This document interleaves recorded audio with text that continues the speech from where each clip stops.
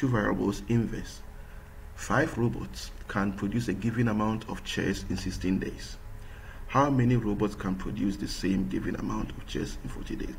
Put into a table form. We're talking about robots and days. Robots and days. First, 5 robots, 16 days. In the second sentence, we are using 40 days, so under days we have 40, but we don't know how many robots. Let's make sense. Why is it inverse? More days means less robots to complete given work, because if you have more robots, you will spend less days. So if you are spending more days, means you don't have enough robots. So the number of robots and days are also inversely related. So you know that this is inverse proportion. Always start with the variable x. So the first one is x over 5. Indirect or inverse means opposite way. So if you're going up, for days you should be going what? Down. So that will be equals to 16 over 40.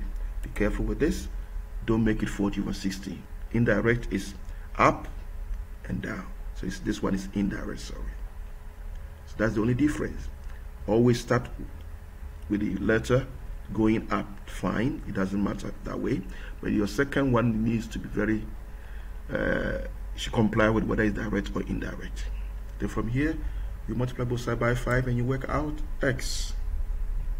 So when you work out x, you have 80 divided by 40, and that is 2 robots. And let's see if it makes sense.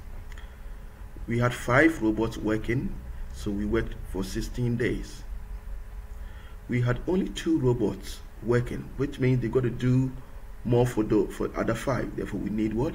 More days. And it makes sense, 40. So always check your answer to see if it makes sense.